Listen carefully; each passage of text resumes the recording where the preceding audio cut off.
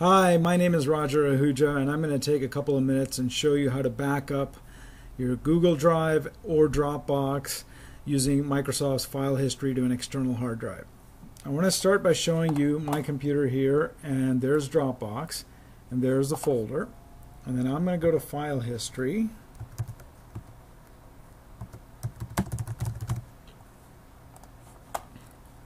And then if I go to Restore Personal Files, it's not in here. Now Microsoft automatically backs up your OneDrive folder in Windows 10. They don't do this in Windows 8 as far as I know.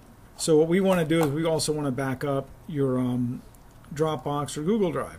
And the way you would do that is just by adding that folder to your library.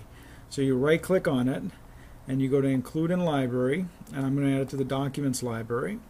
And now you can see it down here in Libraries. It's here. And if I go back to File History,